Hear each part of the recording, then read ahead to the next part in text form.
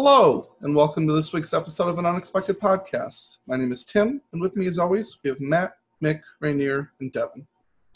On this week's episode, we're going to go over a list, as always.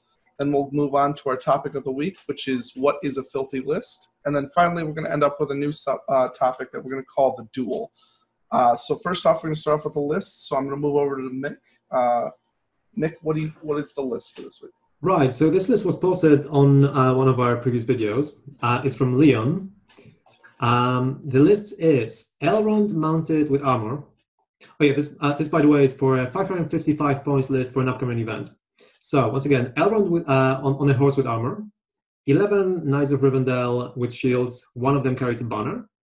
Then Círdan, and one high elf with spear and bow, which leaves 6 points left.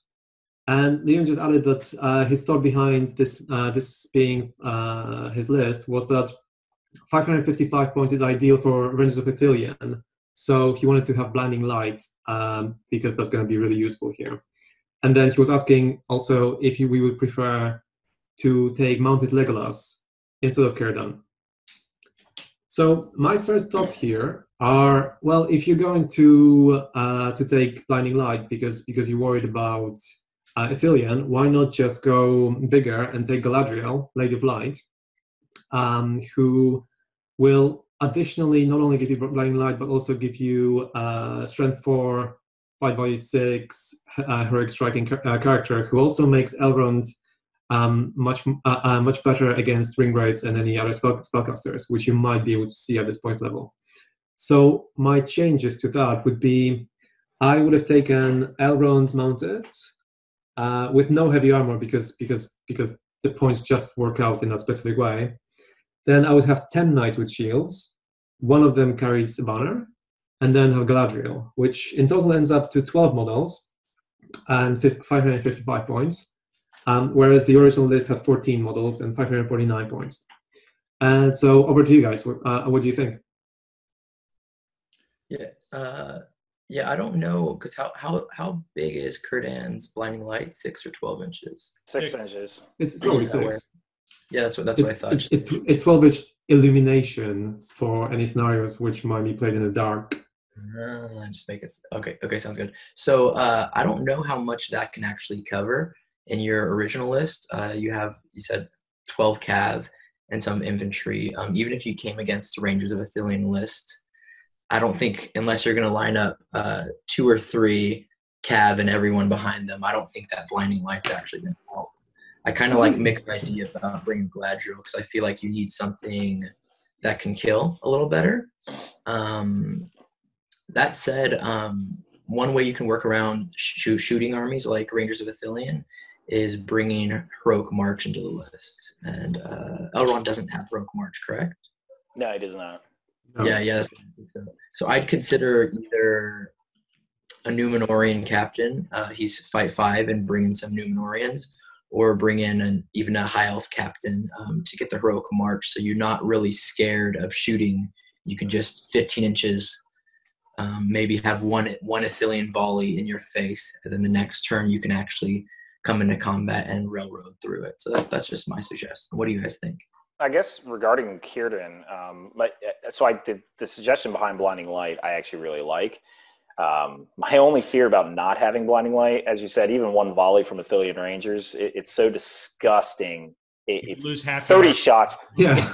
Your army's done. Like, it's game over. It won't even be a game. So I don't think you can even take one volley from this. There is a question in my mind about whether or not this list functions at 555 points at all, or are we just trying to force a Rivendell Knight list at this points level? I think it could work. Now, I'm going to answer one question you had before I respond to Rainier and stuff. You asked, would you prefer to take Legolas mounted with armor and a cloak instead of Círdan? No. I think it doesn't really accomplish the march aspect. Doesn't really accomplish the Blinding Light. I'm not sure what you're really gaining from having Legolas in the list. You still already have board control with superior shots. Like, let's assume you didn't come up against a Ithilien Ranger list. However, now there's a big point to this, though. Let's say you don't come up against an Ithilien Ranger list. You never do in the entire tournament.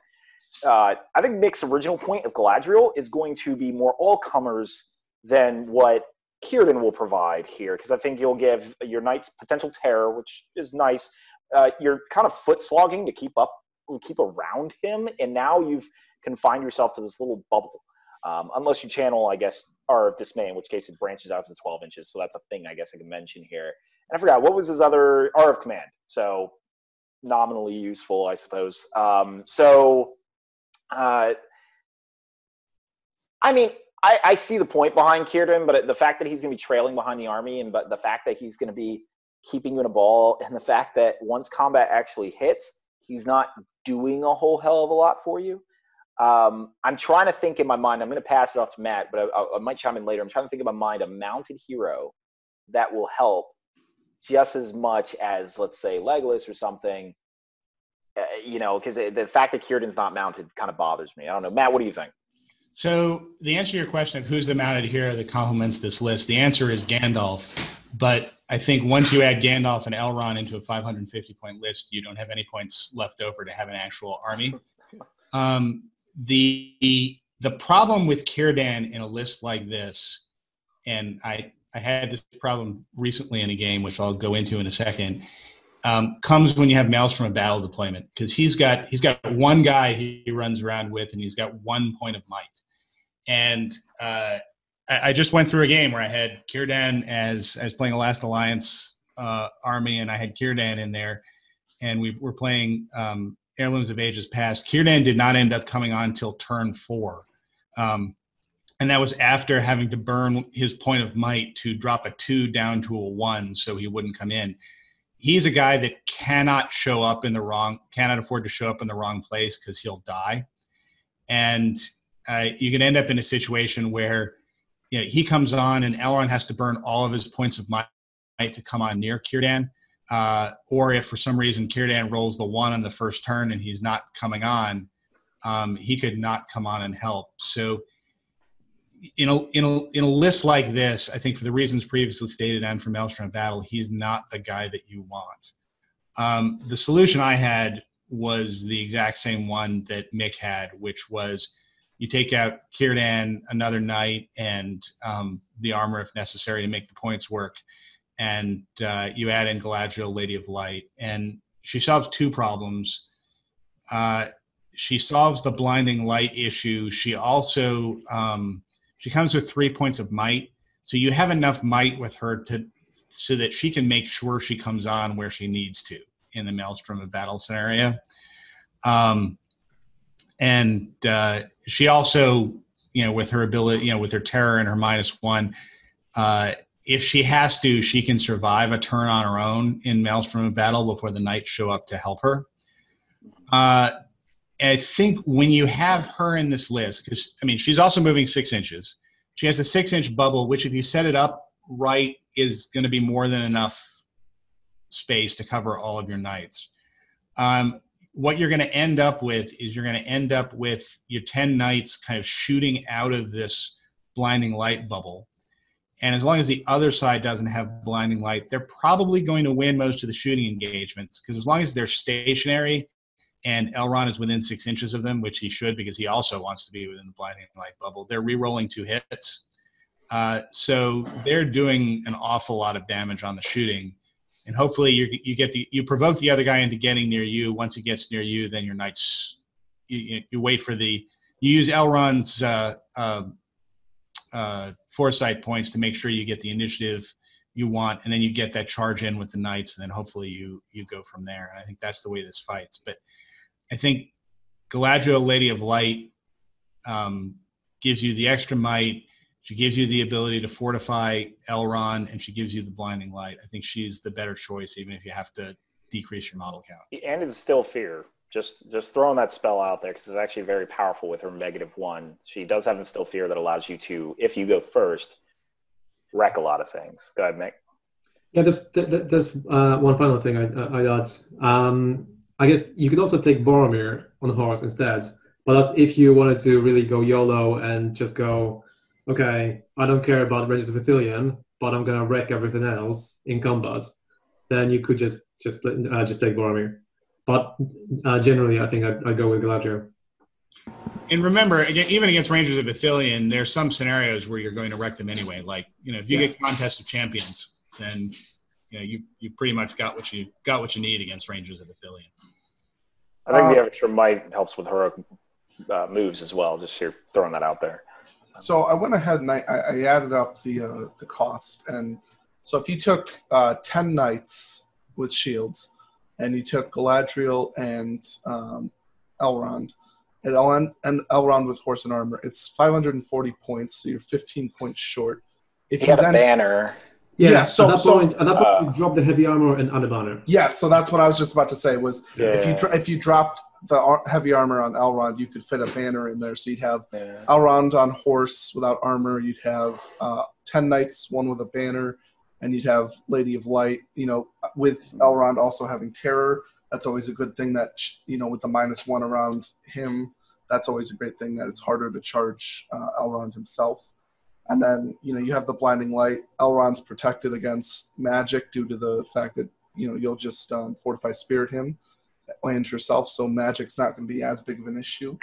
And, then you have 10 knights to shoot with blinding light. And it'll definitely, I kind of agree with Nick on this, where it'll just be really good to have someone like Lady of Light instead of Círdan. Tell us how you did at the tournament. And hopefully you actually get to play a tournament, because none of us do these days. At this point, you have more combat experience than us for the last 3 months anyway. Yes. As always, leave your lists in the comment section below. We'll try to review them if we're able to. And if you have any thoughts on Leon's list, leave those as well. So maybe he could listen to those as well. We're going to move on to the topic for today, which is what is a filthy list. So basically, I want to ask you guys, what, in your opinion, defines a filthy list? So I'm going to start off with Mick on this one. Mick, what do you think is a filthy list? Oh, I would say such a thing doesn't exist. Like, you heard it here, folks. That means every list you take is no longer filthy. You could take what Damien O'Byrne says is a lie. I mean, yeah, well, we might have a really filthy list at the end of this episode, but you're gonna have to watch until then. But generally, I think in general, I would say it sort of depends on your reason for going to a tournament or to any sort of event. If, let's say, I'm going to a tournament in order to get challenged and in order to compete with people who are trying to bring as powerful and challenging lists as possible, then I don't really care whether someone thinks their list or someone else's or my list is filthy, because at the end of the day, my reason for going is to play very difficult, very challenging games. So I think I don't know, like I just don't feel like any list can really be like filthy in that specific way. So I want to actually frame this discussion a little bit, because I think specifically this question refers to, what if we were going to Throne of Skulls, all right? Not supposed to be competitive. What would actually be called filthy? Because actually I had this discussion with Damien O'Byrne over in the GBHL, and we were going to the first Throne of Skulls event after the new rules got released. And traditionally, we would bring armies that are thematic to Lord of the Rings, and those armies would suck, but they were thematic, and that's what we were trying to do. But we ran into this conundrum where thematic lists actually are winning tournaments. They're actually pretty devastating. So what is the new metric for a filthy list? Even in Damien O'Byrne's attempt to bring 2 thematic lists to the Warhammer World GT, wasn't going to win, wasn't trying to win. He ended up coming 4th place. Yeah, so he came 4th place with a ride out and meet them Theoden's list and then the Isengard Legendary Legion, which at the time he didn't regard as powerful as it was. So that's what I want to frame it around. Let's say you said a competitive tournament, Mick, but let's say you're going to a thematic tournament. Is there a point where the list is filthy? Well, I guess if I'm going to a thematic tournament, then I don't really care about winning. So maybe there is a point. I mean, I feel like if there is a I would say there is a filthy player rather than a list, because some people, like, if they just give you a really bad experience of the game, then no matter how themey and how beautiful their list might be, you're still not gonna enjoy yourself. But So- if they're really nice and they crush your soul, well, at least they were nice about it. So one thing I want to throw out there, Mick, real quick, just so I can kind of give you, let's say Throne of School. I don't know how many points Throne of Schools normally is, but let's say it was 500 points, and I It's decided 1,000. 1,000. Okay, but let's say for this purposes, it was a thematic tournament in general, and it happened to be 500 points. I think we all know where this is going to go down. But let's say someone took Rangers of Athelion. Now it's very themey, it is, but at that points limit, it's pretty filthy. So I guess my question to you is, with everything being more themed nowadays, is that list considered filthy just because of how good it is, or because it's very themey in the way that the list is built? Can it not be considered filth because it is all just theme? It's so themey. It's just so themey. I don't think they can be filthy. So let me try and put an objective definition on a filthy list, because I think it can be done. And I want to kind of get beyond just a filthy list is a list that has a pejorative adjective in front of it.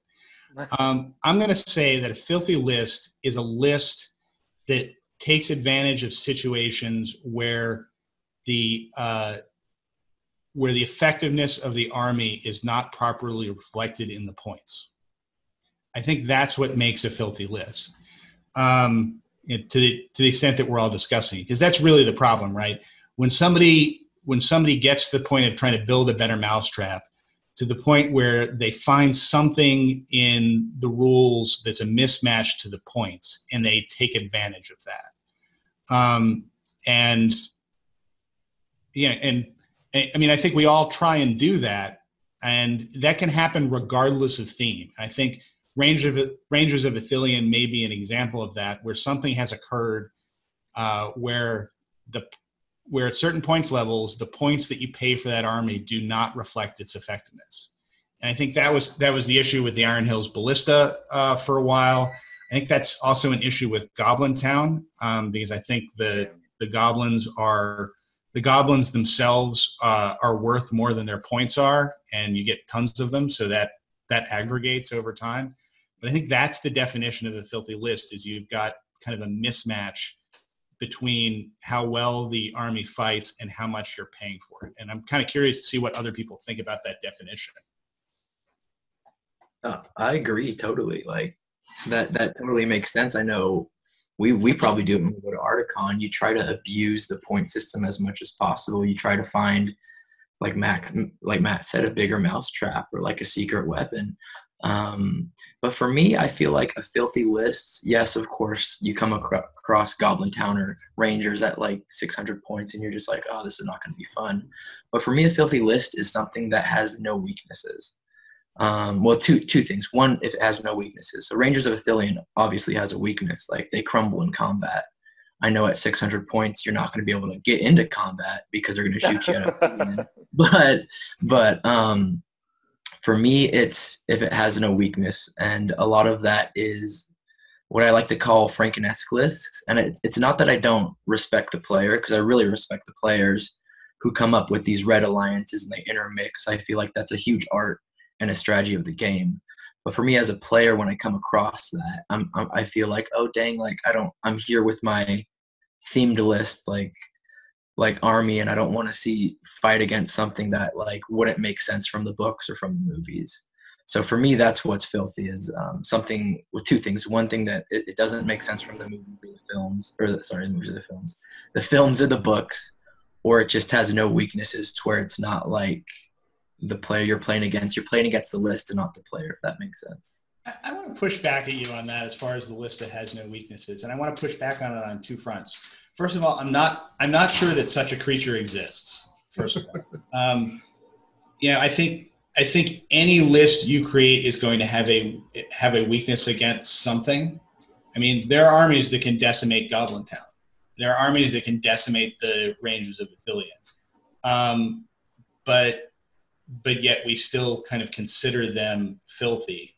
And I guess the second point I want to push back on, is it filthy, assuming such a thing existed, would that be filthy, or would that just be kind of the pinnacle of a list? I mean, if you had a list that had no weaknesses, but was, kind of otherwise properly pointed, i.e., it had no real weaknesses, but if you went heads up against another army of equivalent fights, it could be beaten just kind of on normal grounds, just by better play or better dice rolling or a combination of both.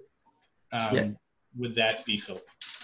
Yeah, no, I don't think it would be filthy, and I think we all agree that there are certain armies that need to be revamped point wise. Goblin Town being the primary one, but like for me, I'm more talking about, say, the winner of Articon last year. He had a Spider Queen of Shade and the Goblin King with Golem or something crazy like that. Like, coming against that, I respect it as a list build, but I'm not really into it, if that makes sense. I don't really enjoy seeing it, and I don't really enjoy playing against it. I don't really enjoy playing it myself. Just might be me personally. I've got nothing against anyone else, but for me, that's what I consider filthy. That makes sense. Odds that both Rangers Battalion and Goblin Town can just be run over by chariots, which Rainier you like playing so much. So I don't really see why you're complaining. Everyone bring chariots to all your tournaments so you can balance. You can just run over the filthy list with chariots. Unless the Rangers are in the woods, in which case you're out of luck. So if I can hear Matt's definition. Matt, what was your definition that you gave? And it was so my definition is a filthy list is any list where its effectiveness is not properly accounted for in the points that you pay for it. Okay.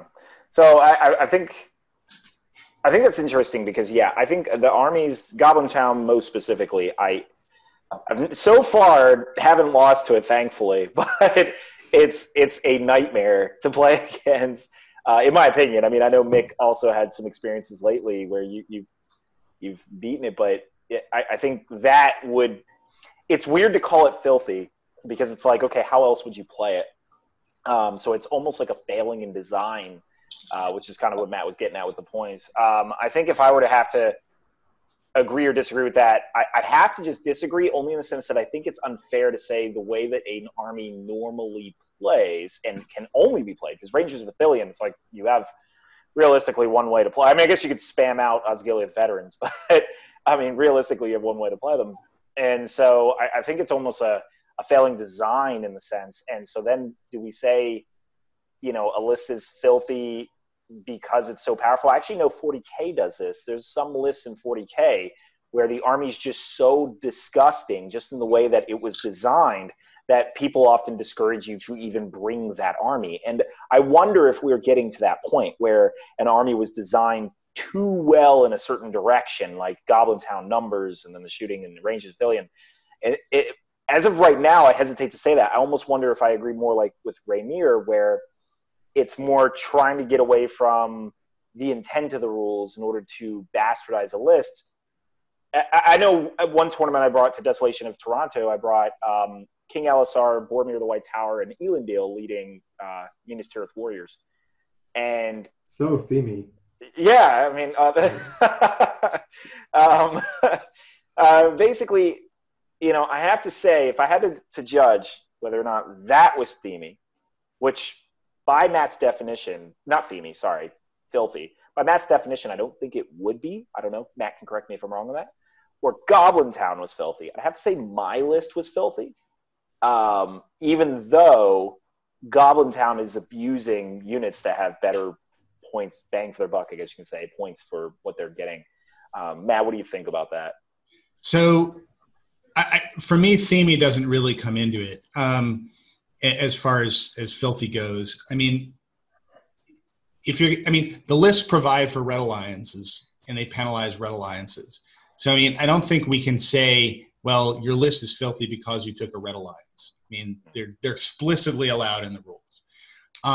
And you can take a red alliance or a what if that has and play a perfectly fun game against it. But I mean, what I'm hearing all of you guys saying about things like Goblin Town and Rangers of Athelion is, I really don't want to, I've played against them, I've beaten them, but I really don't want to play against them. Yeah. And that to me is what I'm hearing is what we're all kind of considering to be a filthy list. And I don't think that has anything to do with theme. I mean, it just has to do with whether or not they have an advantage that kind of outruns their points. And I mean, and I don't want to make this kind of an implied criticism of GW or the people who make the rules. This is something that pops up in any type of point-driven miniatures game. There are always going to be some, especially one that is as complex as this one and has as many different variables as this one. There are always going to be situations where something pops up that where the points are not properly reflective of value. And you just got to kind of continually adjust those over time. But I think you're right, Devin. We've had the creation of a couple lists that are perfectly historical that have, they give somebody an inherent advantage, and in a lot of circumstances against certain opponents in certain scenarios, they're almost an auto win. And that's the type of thing where that's what makes a list filthy for me. I'm winning the game not because of how I played this. I'm winning the game because I showed up with the right army. Yeah, the entire idea of the auto win is actually the thing I would lean most with. So let's say if you have an all hero force, then it auto wins in certain scenarios, and then auto loses in other scenarios. Are you gonna call it filthy? Maybe. It just sort of depends on what scenarios you really come up with. But then something like Rangers of Ithilien, yeah, it's amazing and almost unbeatable at, let's say, 500 points. Well, I wouldn't say unbeatable, but like it's one of the most powerful factions at 500 points. But then when you scale it to 800, no one really wants to play with it, because at 800, everyone will have some sort of defense from it, and you're not able to abuse the shooting as much. Because it just so happens that at 500 points, having 30 bows, no one else is going to have that many. At something like 800, having 30 bows is not that big of a deal. One thing I want to bring up real quick that Rainier had mentioned was, I know that we're talking about filthy as being more competitive or like auto wins kind of a thing. Is it a filthy list if, like Rainier said, where there's red alliances? So, for example, when he mentioned the GT winner where he had a Shade, Goblin Town, and what was the other thing, Rainier? Spider Queen. So let's say that obviously that's a very good, it won a tournament, it's a very good list. But let's say it was a red alliance, but it's not the most optimal list. So let's say it's just a bunch of random factions just all thrown together. Is that still filth because it's not thematic, or is it still filth because it's a bunch of things that shouldn't belong together? I think it depends on who you're talking to. I know as we're all discussing this is the first time we see what we think, and we all think something different. And just to remind the viewers, we're not the list police where we're like, your list is horrible, we don't respect you, don't come to our tournaments. I'm actually the list police. Yeah, you are. Yeah, you everything Damien O'Byrne brings to a tournament is filthy. Look at his results. Like a list passport to Matt's tournaments, and he stands sometimes. Like, no, I have a badge and everything. It's legit. Yeah. I don't know, but where were we? No, you were talking about how basically Tim brought up the question that Matt answered. I think we all answered actually, which is essentially it's come down to it. What is more filthy? Is it a red alliance, or is it a list that even when played pure at certain point levels, which Mick clarified, which is more, filthy? If you know your opponent's going to have a miserable experience at 500 points dealing with Rangers of Ithilien, is it filthier for you to bring that, or for you to bring a conglomeration of Spider Queen and all kinds of craziness in order to maximize potential in the rules? That was what Tim basically his question was. Yeah, and I think a lot of it is intentions. Like, what is your intention of your list? Are you just here to go ham on everyone? Competitive tournaments, albeit like that's totally allowed. But what were you going to say, Mick? I was going to say that if you looked at the list which I put together in, I think, the first episode of this series, this podcast, there was I think it was Master of Lake Town, some Lake Town Warriors, and then 4 big heroes. That list was a Red Alliance. It was really abusing the fact of having 4 massive heroes backed up by a lot of warriors with 5/4, and the 4 big heroes sort of almost exceeded all of the power levels within, let's say, that one hero or like hard-hitting hero category, that I could basically ignore all the other parts of that list and still be able to win with it because it was so strong in one category. In a similar vein that, let's say, Rangers get to ignore everything else because of how well they shoot. Goblin Town gets to ignore everything else because of how many there are. So I suppose you could call a filthy list something that just exceeds any sort of like it's sort of almost beyond scale on one thing to the extent that the other things just don't matter. So it kind of like, to you, it's like it neutralizes a bunch of different aspects of the game that do matter. So for example, like with Goblin Town, if you take that at pretty much any points level, bows, not that they don't matter, but they don't matter nearly as much. It kind of neutralizes them, or magic, it's not as important anymore because, you just got really like one big hero and then just a bunch of troops that you have to deal with. So it's not as important kind of thing. So more along the lines of it neutralizes different things rather than while being great at being like a horde, for example. So I guess we're at an impasse here. Sounds like we have 2 different factions here. Is whether or not is it the pure list that just and also to clarify the same thing Matt said, which is I said a failing of design. I agree with Matt. It's impossible to make this game perfectly balanced. Like it just, unless you're a computer that can suddenly pump this out, there's just no way it's going to happen. Like to make this game perfectly balanced, and it's easy things to miss. I mean, if you think about it, Rangers of Ithilien, they have no great heroes. They're weak as hell in combat. They should be, by all rights, a fairly mediocre list. And then they come in and they just destroy people. And then Goblin Town, just by circumstance of the new rules, now became a top list, whereas before no one was touching them. So it's definitely difficult to even see that coming. And I doubt any amount of play testing that they might do internally would even discover these things when you send it out to the world and now you have 50,000 play testers. So, but go ahead, Nick.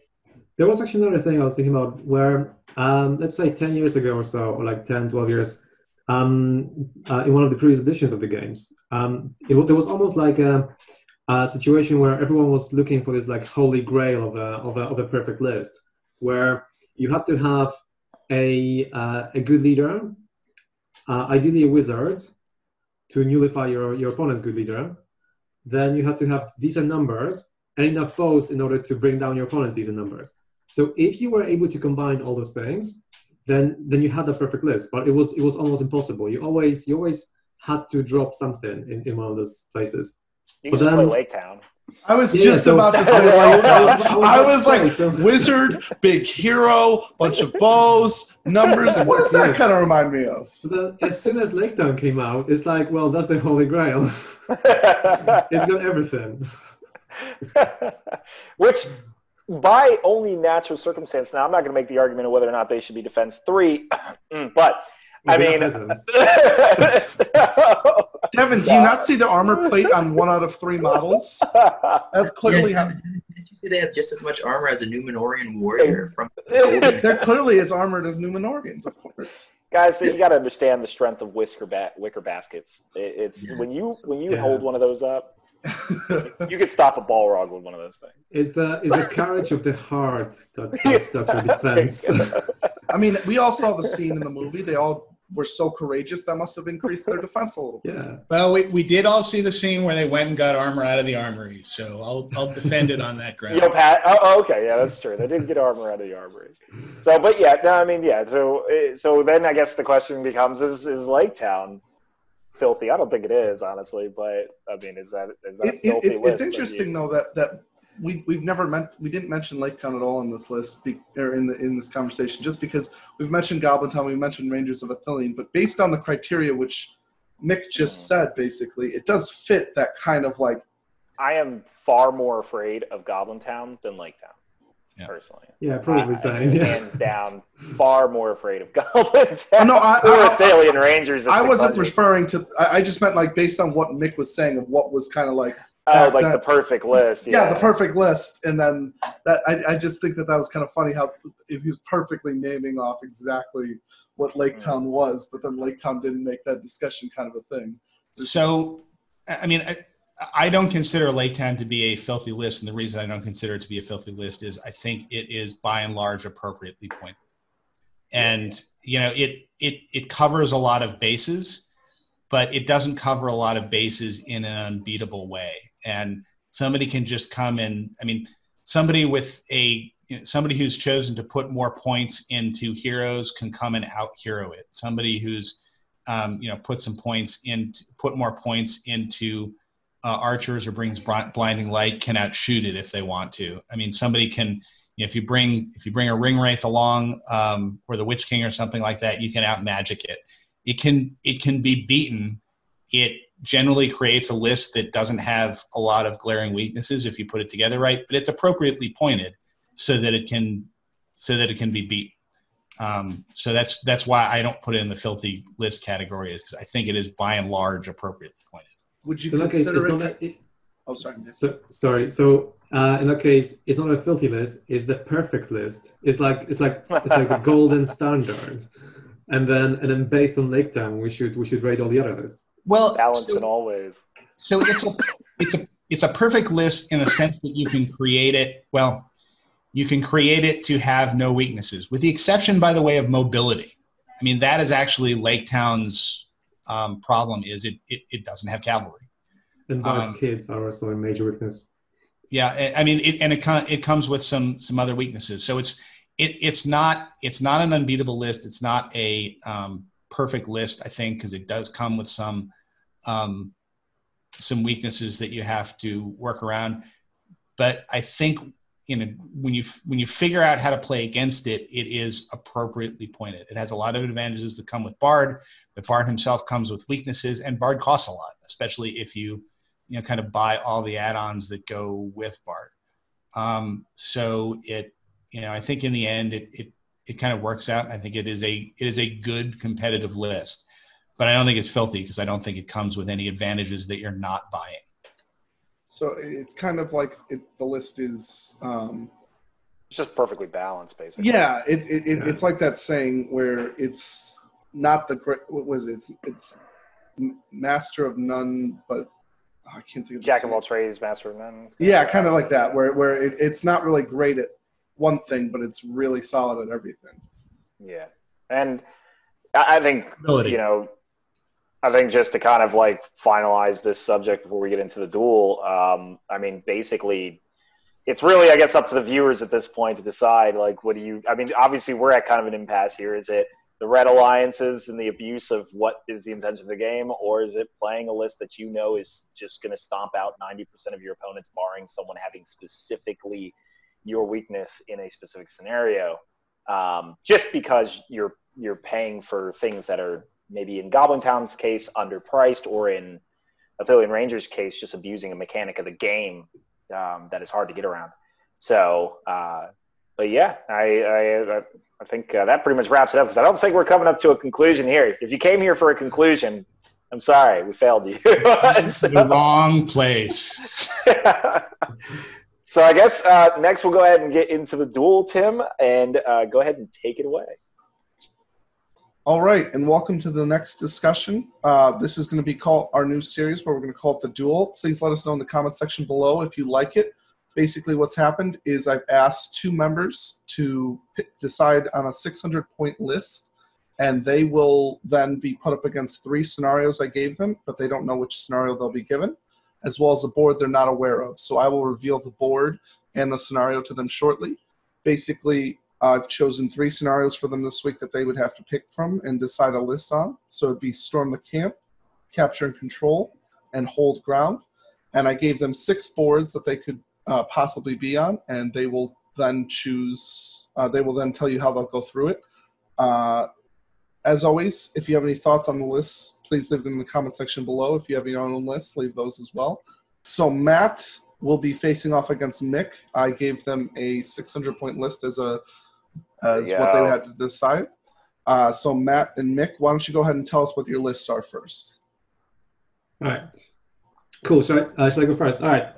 So my list is inspired by Damien O'Byrne, as well as one of our commentators on one of the previous videos.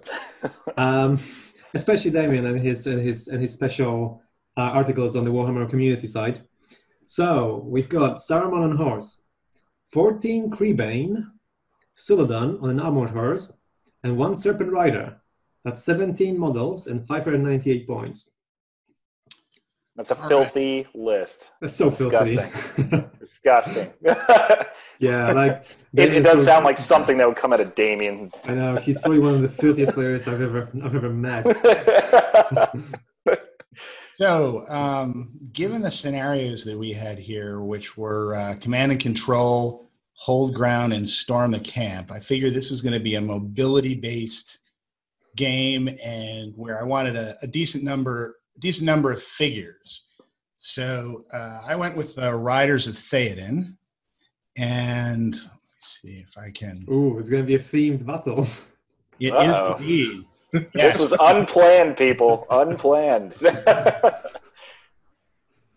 All right, so I'm pulling the list up on the screen, so you should be able to see it here. Leading the army is, of course, Theoden King. With him, he has 3 Riders of Rohan and 1 Rohan Royal Guard with Throwing Spear. After that is, of course, the second person you always take in a Rohan list, which is Gamling. And with him is 1 Royal Guard with Throwing Spear and 3 Riders of Rohan. After that is the third hero you always take in a Rohan list, which is Durnhelm, along with 3 Riders of Rohan and 1 Royal Guard with Spear. And then in this case, the fourth hero that I took was Daerwine, Chief of the King's Knights, because I figured that the ability to heroic march and his ability to call a free heroic combat to get closer to Theoden was going to be pretty useful here. And he has 1 Royal Guard, this time without Throwing Spear because I ran out of points, and 2 Riders of Rohan. So that is my list.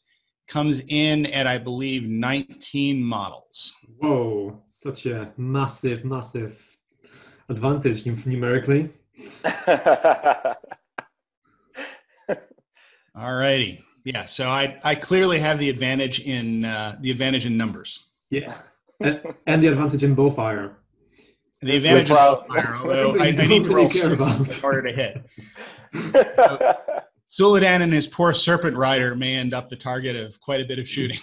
They probably will. Yeah. All right. So what's the scenario? What's the layout for the board? Okay, so I will now show you guys. This is live reaction for everybody of what the board is going to look like. It's entirely flat or forests.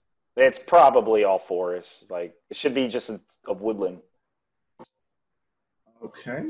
And okay. This will be the board.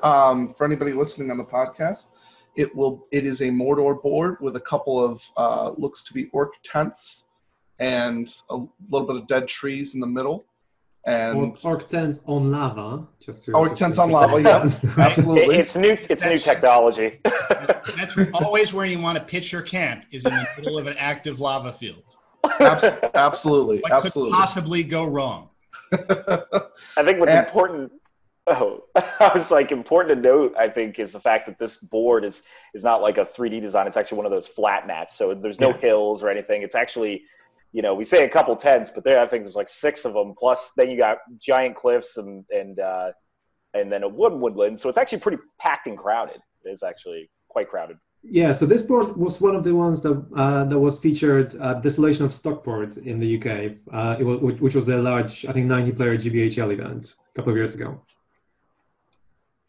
Alrighty. And I just want everyone to know that's listening. So I informed them of the 3 scenarios. I then chose it. So this was chosen several days ahead of time. So I'll now reveal that the scenario that they'll be going into is Storm the Camp. And I'll just go over what the rules are for Storm the Camp. So I'll roll a die to see who gets to deploy first, and they will pick one of the 4 corners and that will be their side, and they're allowed to deploy up to 12 inches in that corner. Their opponent will then be in the other corner up to 12 inches. The game will end on 25% of your force being left. And then the scoring points are, you get 3 points if your force managed to capture your opponent's camp. If your force managed to capture your opponent's camp and your camp is not captured, you instead score 6 victory points. You score 1 victory point for causing 1 or more wounds on the enemy leader. You get 3 if you kill. And you get 1 point if the enemy force is broken at the end of the game, and 3 if they're broken and you are not broken. There is a rule called special the campsite.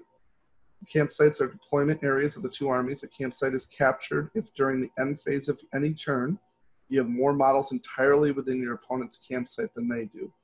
Should your model subsequently leave a captured campsite, it will no longer count as being captured. In order to keep an opponent's campsite captured, you will need to keep your models within your opponent's campsite. Models that are within their own campsite will defend it at all costs. Any model that is within its own campsite at the start of the turn will automatically pass any courage test that it is required to make for the remainder of that turn. So I want to get your guys' opinions. What do you think of the terrain piece in the scenario given the armies that you guys chose? Well, so I first think I have a major advantage and there's lava everywhere, so he can't really like walk almost anywhere on this board, and I can just fly over it. If you fly, I mean, to be fair, he could have, essentially fried chicken if you get too close to the lava. He could. So that actually raises a good point, which is something you should do at the beginning of each game, which is have a discussion with your opponent as to how the different terrain is going to be treated. So how are we going to treat this lava, Mick? I mean, it's fine for me to just fly over it. It could be a river for you if you wanted to play it that way. Yeah, I don't think a river is really it. So obviously, in these type of boards, I always find the best suggestion is be like, all right, the lava is totally ignored. Yeah, so I think ignore the lava. Otherwise, I think we're going to have a very boring game as I sit in one corner without lava and you sit in the other corner and stare at each other. I assume that we're taking the terrain piece somewhat in the middle of the board there with the trees on it. That's going to be woods. Is that your read? I would say so. And then everything else is just tents. So the question is, can we land on top of them?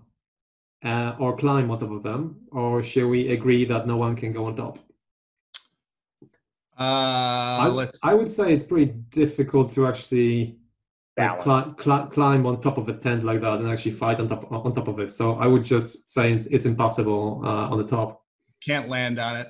What about the lumps of? There's 2 lumps of rock, one on either side of the board here, that could conceivably be called hills, but they have they're pretty steep. They're pretty steep. So, I mean, I think you should be able to actually make a jump test to go up there with a cavalry model potentially. Climb test, right? Oh well, no, cavalry can't climb. Sorry, so you're saying climb, whether or not the cavalry can get up there. Let's say you got to have a jump test to get up there, and I think for and then there's kind of 2 shallower hills. One on kind of, we'll call it the northeast and southwest corners of the board, one of which has a tent sitting on top of it. Do we just want to say they're open, or sure, just for block cover? Okay, all right. So I think I'm generally quite open to basically agreeing on everything my opponent says in these situations, unless it's really something that's really disadvantageous. So that's fine. Yeah. All right, sounds good. All right, so we've got the terrain figured out here, and we know we're doing storm the camp. Yes. Right, should we roll a dice? I don't have a dice. Yeah, so Tim, roll a dice. Who goes first? Yep. Okay. Matt, you get to pick first. I get to pick first. All right, so we pick the corner with the least lava in it. Yeah. And in case anybody's wondering, I didn't just pick Matt because he's American and we're against England right now. Just want to make sure that that's perfectly clear. We don't want to favoritize, the U.S. beating England. But, Matt, you better win this because there's a lot of Americans watching who want to see you win. All right. So just to give folks playing at home the layout of this, as we discussed, there's 6 tents kind of scattered throughout here. one area of woods that's more or less in the center of the board, and then a couple of odd hills scattered throughout. The different corners that I could choose here have one with a tent in it, or at least right in front of it. A second one with a tent in it, and then two other corners, one with a big, high, lumpy rock sitting in front of it, and the other with a shallow hill in front of it. I think what I want to do is I want to pick the corner that has the tent with the hill on it, which, as we're looking at this, is the one that's closest to the bottom of the screen. The reason I want to do that is I want to, that seems like a pretty good perch for Mick to hide Saruman behind, and then run out, cast a spell, run back, run out, cast a spell, run back. So I want to deny him that ability. There is a tent kind of toward the other corner, but that's a little off to the side and kind of near the edge of the board. So that may be harder for him to maneuver around. So that's my thinking there. I'm gonna take the corner that's in that's closest to my edge of the board right here. Or I'm sorry, closest to the bottom edge of the board is what I should say. Yeah, that makes sense. I wonder where Mick's going to deploy then. Well, I have to deploy on the other in the opposite corner. So I guess I'm just going to do that. Okay. Right. So, Matt, tell us how you would kind of try to, based on knowing Mick's army and the objectives that I said earlier, what are your thoughts on how to get as many models to his side while protecting yours? All right. So I think what I do is, obviously everything deploys in my 12-inch bubble.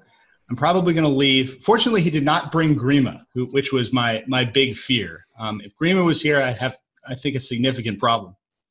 But Grima is not here. So I think what I want to do is I want to take my force and kind of move it up to the open area in the center of the board, which kind of has a tent on the left, a tent on the right, some woods in front, but the woods are not big enough to kind of block off. I still have two approach routes to go around, one to the left of the woods, one to the right of the woods. And I want to go up there. I want to see how Mick reacts and where he commits folks. And then I think what I first want to do if his birds come out is I want to go and hunt some birds, so that I can basically take down his numbers so he can't sneak a few birds past to get to my camp. And I'd also probably take maybe 3 or 4 riders of Rohan and leave them back into a position where they could run to the camp if they need, and maybe just kind of shoot birds as they come in. Even though I only needed 6, it's still something. So I think I run to the middle and I see which way he goes, see where he commits Saruman. Saruman has kind of one tent to hide behind back there. I think even with an 18-inch range, I can kind of stay out of range of his compels, and see how Mick reacts. And then using my march with Gambling or Dayerwine, kind of march close up to the birds, and then using the plethora of might that I have available, use some heroic moves to charge into them. They're still infantry, so I'm still doubling my strikes against them, and kill off some of the birds. Maybe use some heroic combats. If I can get 2 guys in on or a hero and a guy in on one bird, that should be enough to take a bird down. Kind of whittle down his bird numbers. And then once I've done that, then I think I make my run to the camp with maybe a march with Gambling, kind of taking the whole kit and caboodle with me. I think that's the plan. All right, I'll pose the same question to Mick. How would you deal with his army and getting the most out of this game? Right, so if Matt's leaving about 3 or 4 riders back, then that means I have numerical advantage now in the middle of the board. So I probably would be flying out with the birds and getting somewhere where I can put them forward and protect Saruman in order to stop Sorcerer's Blast. Because effectively, I would be trying to blast things into Matt's heroes. Because then their heroes lose their mounts without the possibility of resisting with their will points. And also, every time I successfully blast any model, that model gets dismounted and receives 2 strength 3 hits because of being thrown. So yeah, my main weapon here is just to try and pick off as many Sorcerer's Blasts as I can in as many sort of sneaky places, and avoid combat for as long as I can. The Creebane are only hit on 6s from bows, so then the Creebane are not exactly worried about bowfire, but they have to be used in a way to protect Saruman from getting hit and losing his horse. Because if Saruman loses his horse, then I'm in major trouble. Yeah, so it would really depend on how these Sorcerer's Blasts and bow situations go. And then once combat starts, Matt has a pretty good advantage in combat, but my Creebane are able to like sort of jump around and surround him. So there may be some sort of advantages that I may be able to get. Plus, Suladan gives everyone a banner reroll. So the Creebane are always rolling 3 dice versus Matt 2 dice when he charges. Unless of course he's within the range of his own banner. So I think the fight is relatively even. Obviously, every time he wins combat, he'll be dealing a lot of damage to the Creebane, but they're all on 4 wounds, so they shouldn't necessarily die too quickly. Then Suladan has to do his things. He's pretty strong. He's got a heroic strike as well. There's Saruman for supporting. So I think my general game plan is to be quite reactionary and try to pick off as many models as I can with Sorcerer's Blasts. If I manage to pick off, let's say, 5 or 6, then I should just be able to surround him with all the Creebane. But if I don't, then it might be difficult. And then hopefully, if he breaks first, then anything that he left back in the camp might just start running away, and I can just potentially sneak a Creebane through. But I wouldn't necessarily. Actually won't. If I'm in the camp. Oh yeah, that's true. That's true. Yeah, that's right. So I wouldn't necessarily be counting on sneaking much through. I would be trying to see if I can maybe break him and end the game that way. So Matt, what I want to ask you real quick is, do you feel like you're the one who has to come to him, or do you feel like with your bows he has to come to you? So I think I have. I don't have to come to him, but I think he could just stay back. I could just stay back, and we draw. I don't see a downside of coming out and getting within 24 inches of him, because the Creebane, I mean, as he pointed out, the Creebane are hard to shoot, but Suladan and Saruman are not.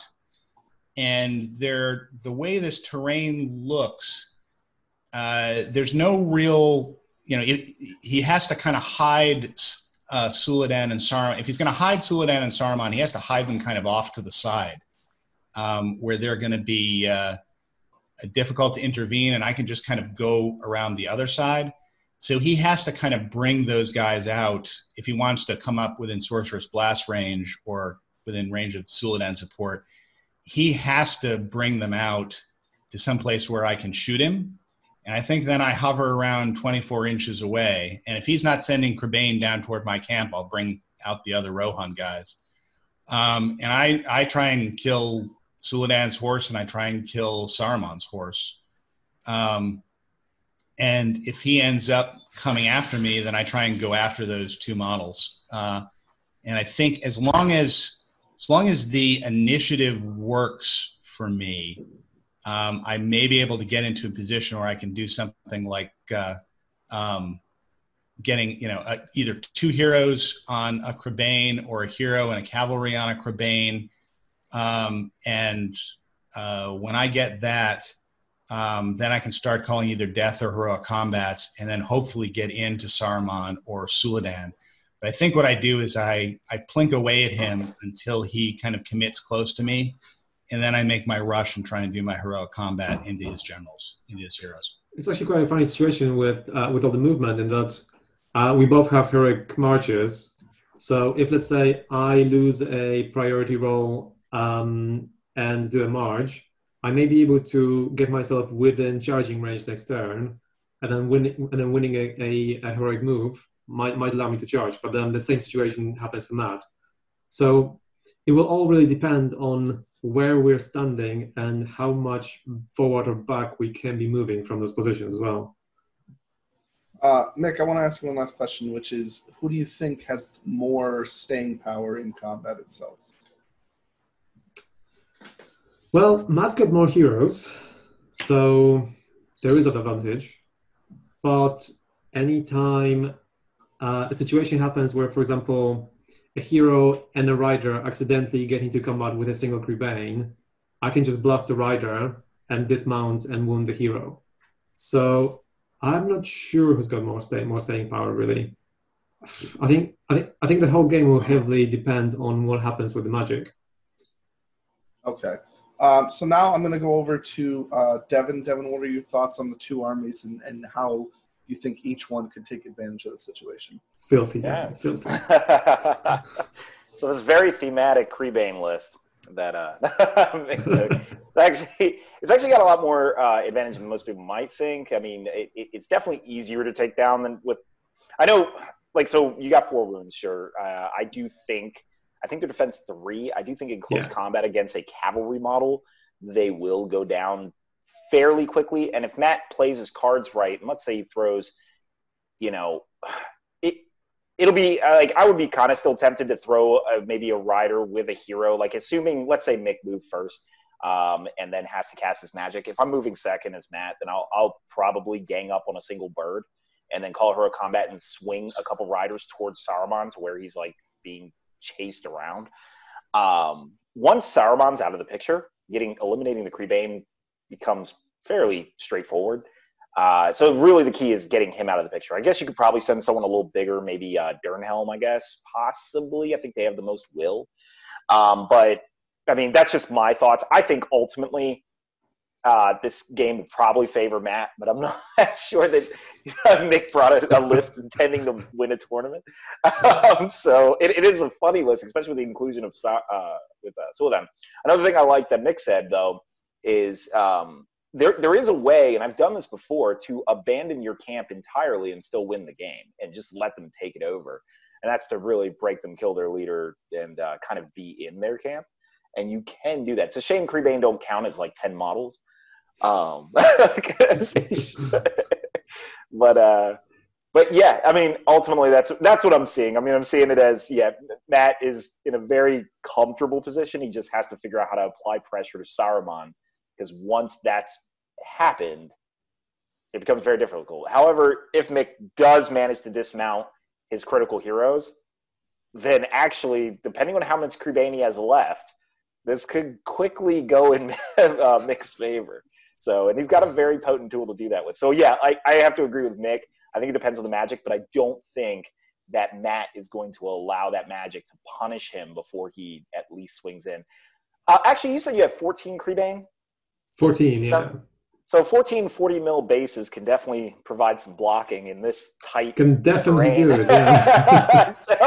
so actually, that might be a little harder against, 17 riders? I mean, that's the thing. Like, at any time, Matt might not be able to shoot all of the 17 riders into Saruman. Let's say, at best, he'll probably be shooting, let's say, 10 or 12. Then, if I just stick to Creebane in front of him, then the initial hits, let's say, are 5. 1 maybe goes through. Half of that goes on Saruman's horse, and a third of that kills the horse. So the odds are okay on my side. It's not with the densely packed terrain. The fact that the terrain is so large, it's occupying a lot of space. It's creating it where only like 1 or 2 cavalry models can squeeze through these little gaps, maybe a 3 in some areas. So with one single 40 mil base, you can block a lot of area. So, as long as, I mean, if Mick keeps moving second, especially, this can create quite a conundrum. I mean, I think Mick definitely has a solid chance, but I'm going to bet, if I had to bet money on it, I'll have to bet on Matt as far as like how fast I do think he can take down these birds. But I'm real interested to see how the Sorcerer's Blast play out too. So, but I'll go with Matt. Who knows? Maybe we'll play it out one day on a bat rep, and then I'll lose money on it. What do you think, Rainier?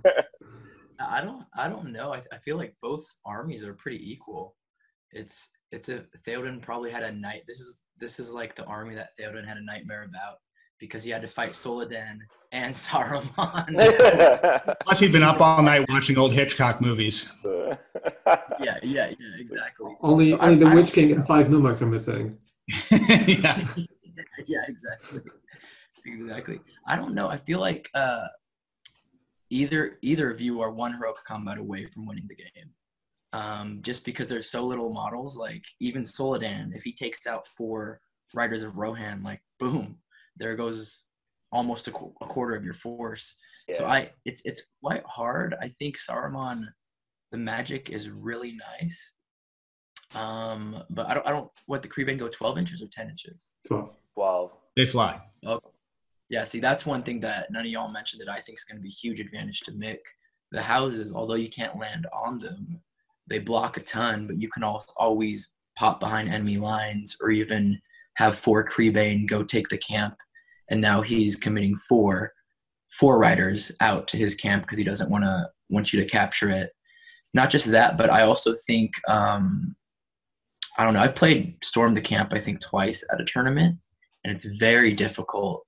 You know this when we played Devin. It's very difficult for us to take each other's camps. But not with these 2 armies. I mean, these 2 armies can easily do it. I guess normal armies would be taking over the camp very easily, but in this case, but I think the hero wound for the leader is a big deal, and I think Theoden's actually a little more finicky than Saruman because Saruman has 3 fate, right? And Theoden does he have 1 or 2? There's 1 fate. Theoden is 1 now. Yeah. So that's kind of hard because he can have 1 bad roll or one Sorcerer's Blast into Theoden and he's wounded. So I don't. It's like a game of chess. Whoever takes out the rooks and the bishops first wins. Yeah, right. it's so if you had to put money on it though, if I put money on it, let me think. Definitely tough. I think the list-wise with really good players, I'd go for Mick. However, knowing how technical Matt is with his miniatures, I think it's gonna be really hard to get a Sorcerer's Blast. But I think I'd probably go 55% towards Mick. Okay. So casting vote comes to Tim. Oh, here we go. Okay.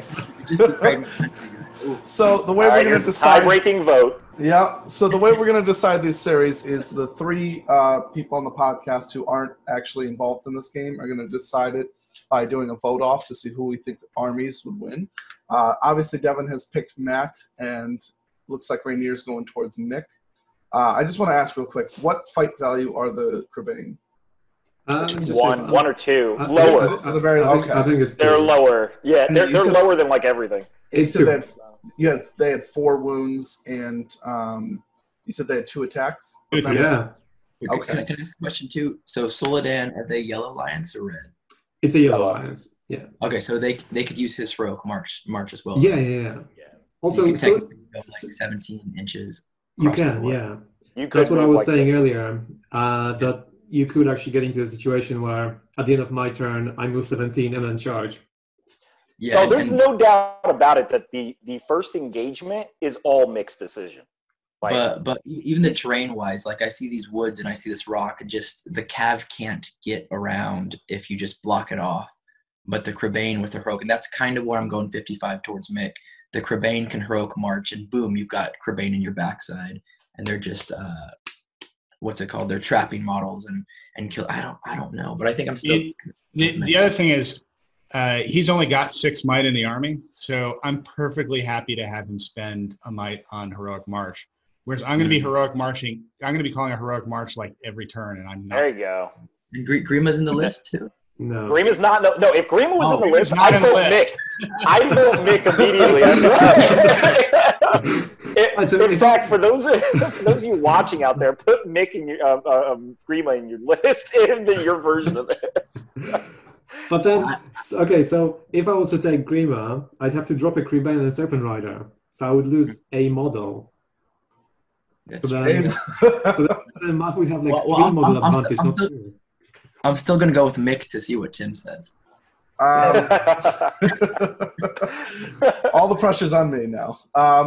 Remember, Tim, don't betray your country. All right, well, this has been fun. We welcome. See you next week. So I got one last question, and then I'll get in. What strength are they, Nick? They are strength 3, I'm pretty sure. Let me check. The Crabane? Yeah. No, actually, they are strength 2. Oh, yeah. No, they're strength 2. So, so I'm actually killing on 6s and 5s. So that's so I think because of that, I'm gonna have to. If they were strength 3, it would make it a lot. I think the fact that the Crabane need to wound on 6s on the guy, regardless if he has the horse or not. Obviously, the horse will make a difference, but even if Nick decides to attack the horse itself, that he's gonna need 6s on the warrior. No. He needs 5s on the horse. No, but I'm saying if he decided to attack the horse itself instead of the warrior. But there is a lot of attacks that I have, because if I'm ready to charge, I'm always rolling 3 dice when I'm charging because of Soladon, effectively. Well, but I mean just to actually wound. Let's say you win, you wound. That's what I was. So when I was saying that, I meant specifically when you're trying to kill him. Yeah. So he's going to need obviously, if he needs to wound you 4 times, that's a huge deal. And like you say, the way that the board is set out, there's not a ton of space based on the little, crevices here and there kind of a thing. I think the problem is that, I don't know. The more I think about it, you have Saruman with that, compel, or you have the blast, or you have the immobilize. I hate to say this. I think I'm going to go with Nick on this one. Hold on. Before you say, you're already going with me. Okay, fine. Change my mind, Nick. I was just going to add that Saruman, just to reiterate, every time I blast someone, it's not a single strength 3 hit. It's actually 2 strength 3 hits. Yes. And the same thing happens to every rider I might hit on the way. So, in all these small places, like. We've talked a lot about these like small holes in between terrain pieces. I should be able to get 1 or 2 riders every time I blast.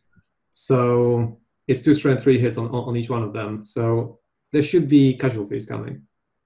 Yeah, there are going to be some casualties, but I mean, it's the 4 heroes who have will and have the might to make sure that they're going to make the tests. So you're taking out individual riders. If I call death, I could quite easily kill 8 Crabane on 1 turn. Getting my 4 heroes in, killing one of them, and then killing one of them each, then going into another one and killing another one. I think at that point I've killed enough birds that I can get at Saruman and Suladan at that point.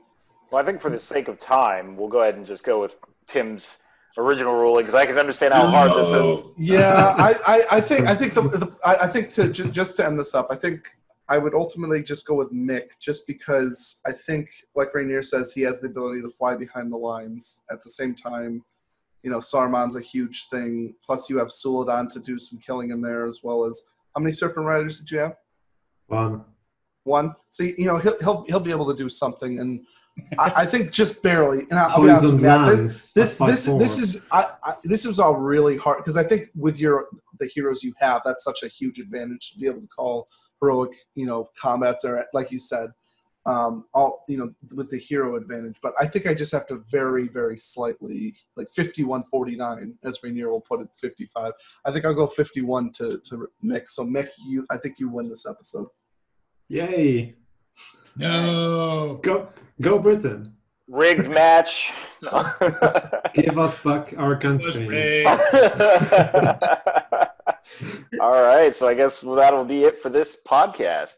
All right, so I want to thank everybody for tuning in for this week. If you have any thoughts of lists that you'd like to submit to us for us to review, please leave those in the comment section below. If you have any ideas that you'd like us to go on for future episodes, leave that as well. And we hope you have a good day.